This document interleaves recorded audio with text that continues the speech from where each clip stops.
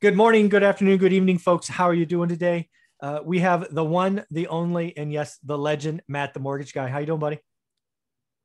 Good to see you, Mike. It's different to do it on a Friday, but it's just as exciting. Yeah, first off, congratulations. You were celebrating your son's, I think, his sixth grade graduation. So that's cool. Got some family time in.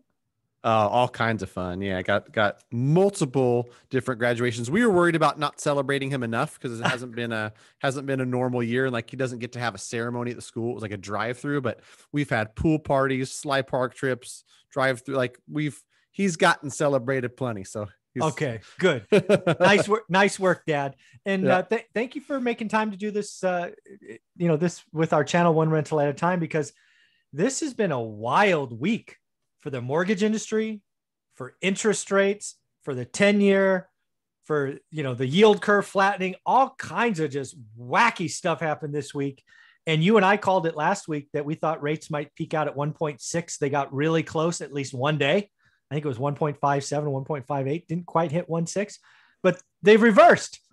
All kinds of stuff's going on crazy. So Right. Yeah. why don't you talk about mortgage market first? What's going on in mortgages? Because you sent me a text the other day like, oh my God, they just jumped.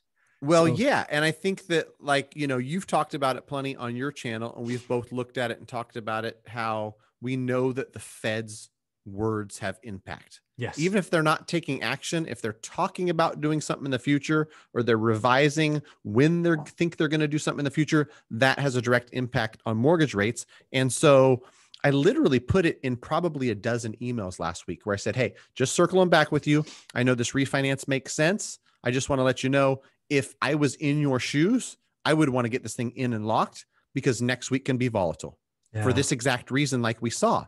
And we saw the Fed talk about, oh, maybe not 2024, but maybe in 2023, we start to buy less and rates will tick up because of it. I don't think we need to get into detail, because I think you've done a good job explaining it to people, where when the Fed buys less mortgage-backed securities, inevitably mortgage rates go up. Yeah. And so when that happens, which it will,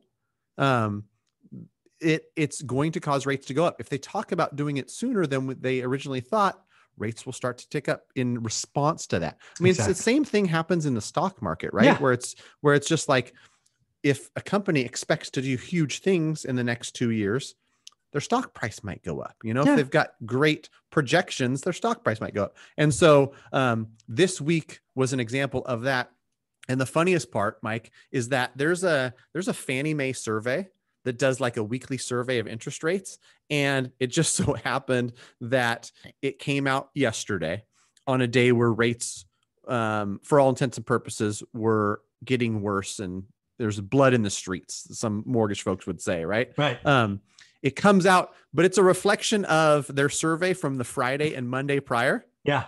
Those 2 days were like the greatest days in recent months, right? And so their survey Thursday is like, hey, our survey of mortgage rates are great, everybody. Yeah. And then, it's so funny how human behavior works, and how, the average consumer will read something and call a mortgage guy like me, hey, rates are down, rates are great, what are you doing? I'm like, which news are you watching? Oh, yeah, exactly. Last Friday's news. Yeah. Yeah. No, I mean, you sent me a text. I told people on the daily financial news, it's like blood in the street. He doesn't normally do this. Rates just went up big time. So yeah, it was a weird week.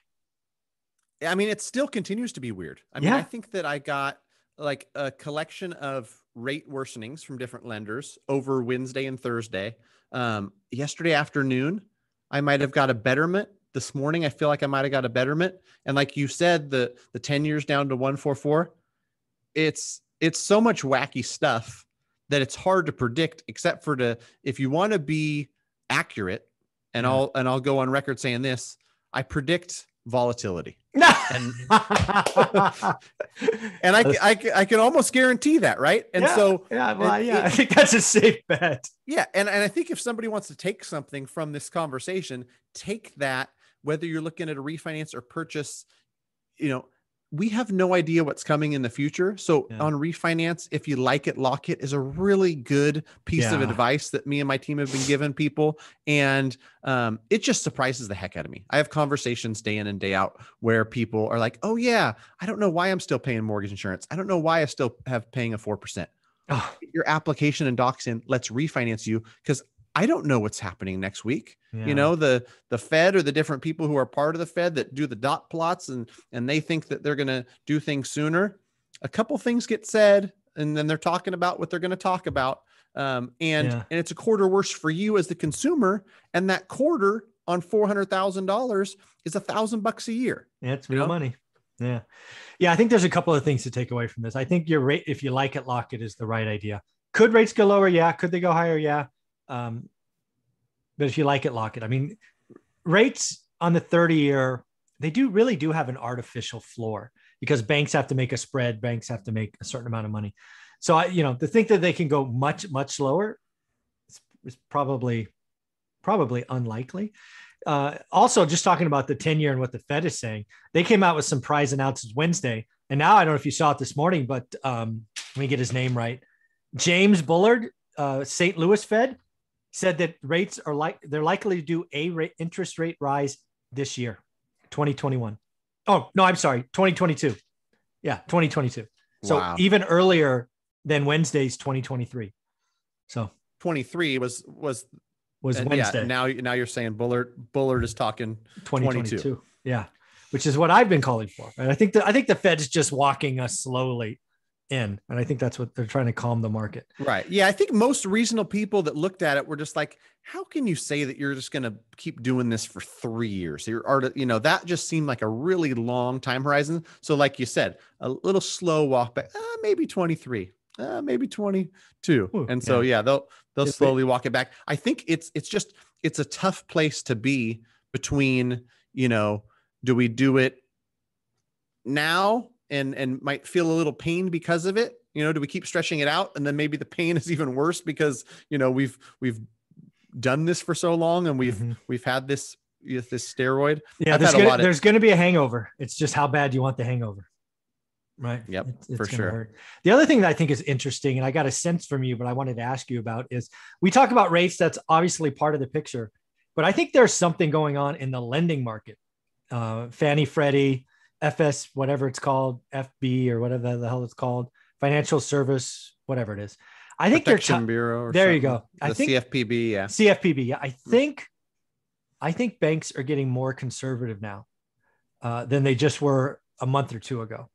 You want to hear a hot off the press Matt the Mortgage Guy team story? Yes, because I'm sensing it, but I don't know. It's Friday morning, and I just did a quick little pipeline review with my production manager, and we had a certain file that, we put it in an automated system. The automated system says approve eligible, and so we had this file where there's a lot of moving parts. There's debts to be paid off. There's income and how it's calculated from the underwriter, right?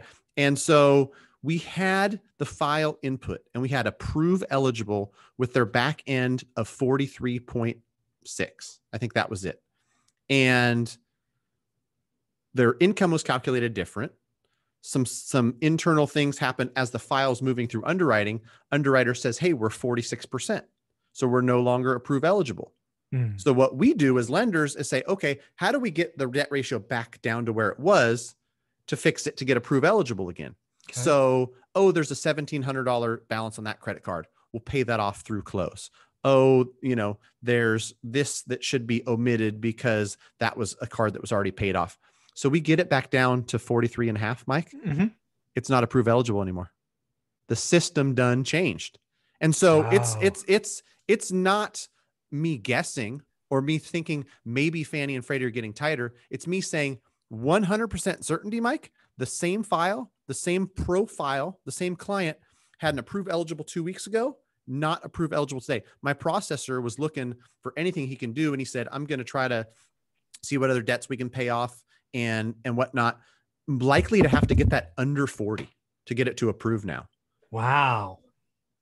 Because it's the algorithm is being tightened. I mean, it's it's here. And me and you had a couple examples from other clients, but when I see it in my day-to-day business, where the same client, before it was like, hey, I used to get more approve eligibles up to 48. Now I got to be under 45. Or I used to get them at this. That's one thing. To have the same exact client. Yeah. Right. Now it's a specific file where for sure, because in other cases you would say, oh, maybe DU doesn't like it and it's got to be under 45 because their credit score is 696. Or maybe it's because they don't have any reserves. Or maybe it's because of that. Now it's like this same credit profile, the same exact client. Apples to 43 and a half in end of May, approve eligible. 43 and a half mid-June, approve ineligible. Yeah, the banks are tightening. The beauty of having this YouTube channel and thousands of students is you hear about it.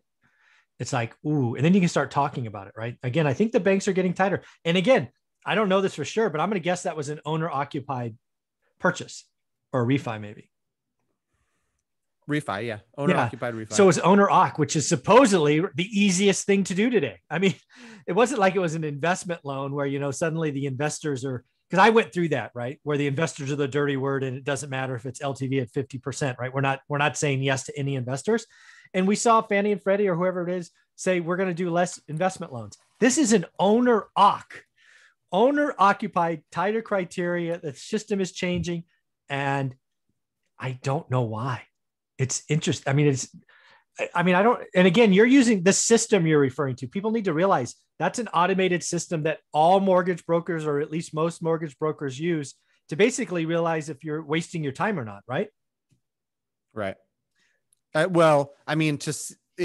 we don't get an approve eligible, the loan doesn't close because the lender who's closing these loans is selling it off in the secondary market. They're going to have that approve eligible in their file. It's like anything else where it's like, we need bank statements, we need pay stubs. The one thing that I'll add that might be just a guess of mine is that all this talk about taking Fannie and Freddie out of conservatorship, this might be kind of a cleaning of the books. Oh my God. Let's make sure we have really clean files and really strong performing numbers, because if you go, dude, that soup is made, man. The freaking loans are months and quarters old, but you could be right. Maybe they're just trying to. Imagine though, if you're a couple years out and you're just like, look at none of this stuff defaults. This is the cleanest stuff in the world. Right. Yeah. And maybe, like you said, some of the soup is made, but if we tighten up and numbers are a little bit cleaner because the stuff that's, you can only control the new stuff, not the old stuff. Right. Right. And really the old stuff is pretty solid stuff. Yes. It's all got equity. Everything's going up. So it's pretty crazy. So I think, I guess, I don't know if you saw this, right? So first Bullard says rates are going up. Wells Fargo now says the 10-year is going to be over 2% by the end of the year. They're actually calling for 2.2. What the hell would that do to 30-year mortgages? Up. That's my prediction. Up.